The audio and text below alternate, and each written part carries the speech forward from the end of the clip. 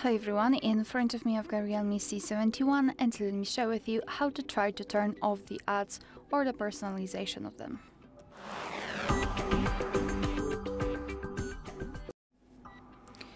So we will begin with personalized ads and trying to turn it off.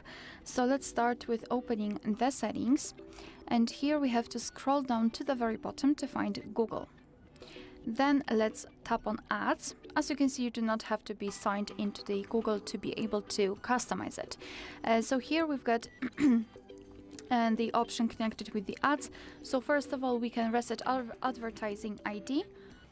Tap on confirm and then tap on delete advertising ID. Tap on delete, and for some time your device will not show you any personalized advertisements. Another thing is to turn off notifications from the ads that show ads, from the apps that show ads. So let's pretend I'm getting a lot of advertisements from, I don't know, Google Chrome. So we have to find our app and then tap on it and hold it and go to App Info.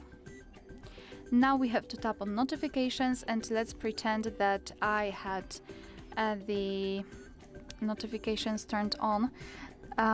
Just wait a second, because I'd like to show you the notifications which could appear right here.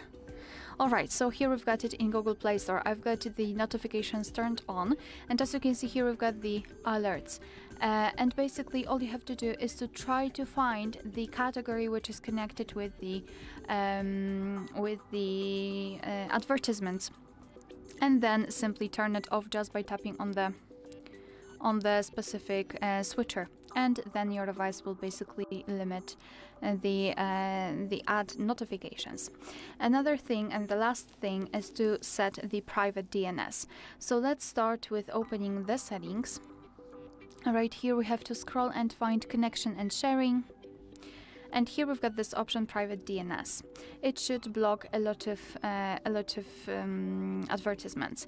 Here we've got the automatic option set. So let's tap on specify DNS, and here we have to enter the DNS.adguard.com, not home, but com.